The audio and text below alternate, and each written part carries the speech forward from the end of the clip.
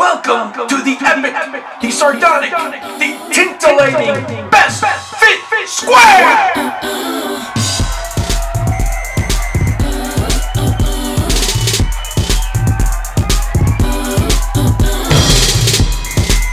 Hey folks, welcome back to Best Fit Square Show. Today we take a look at wealth creation in early North America. And to help us better understand this, our very own in-house scholar, PT. Hey PT. Hey Mo.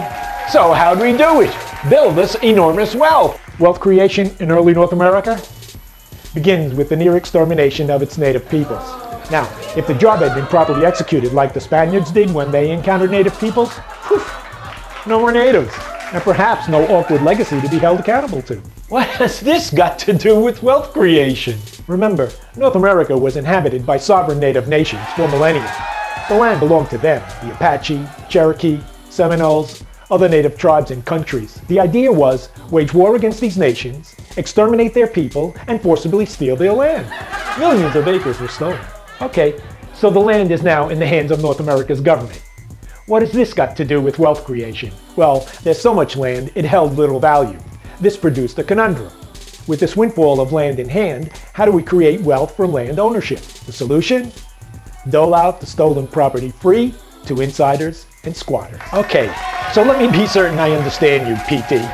You say North America's government waged war upon sovereign nations to steal their land, then redistribute this stolen property free to insiders and squatters? Yeah, this redistribution of stolen property gradually turned the abundance of land into a scarcity of land, and with it, the rise of prices for the land, making land ownership a wealth creator. You gotta remember, Mo, up until this time, buying and selling slaves was the best route for wealth creation. A major business. Slaves, free labor, were scarce, thus more valuable than land. So, if I understand you correctly, PT, the abundance of land depressed its price, the scarcity of slaves inflated their price, so to build wealth, investors flocked to buy and sell slaves because it was the more profitable investment? Indeed. As land became scarce, land prices began to rise, making land the more profitable investment.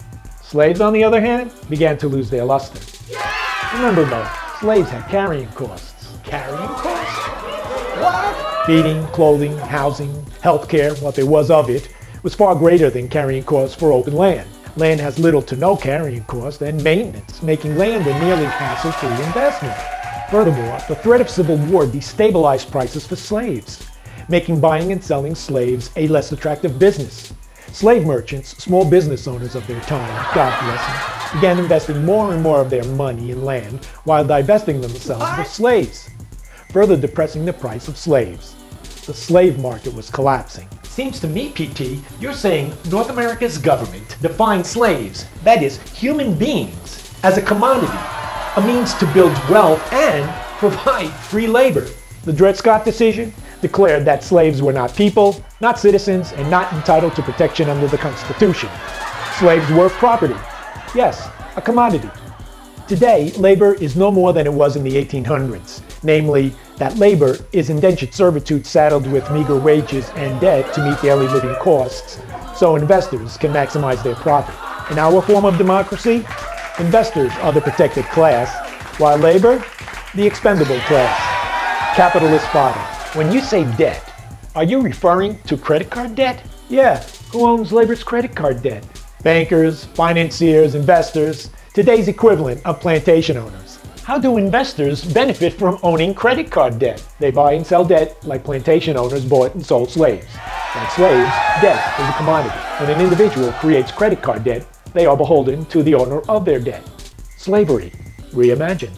Our labor landscape is no more than a reimagined plantation, an infrastructure created to protect the investor and exploit labor. Today, labor lives off the plantation, giving the illusion one is free while shopping at plantation-owned stores, paying for plantation-produced goods, with debt owed to and owned by plantation owners, today's financiers. In our financial system, zero-sum capitalism, investors win, labor loses, profits prevail. Damn! Wealth creation with countrywide reach. Now that's scalability. Just saying.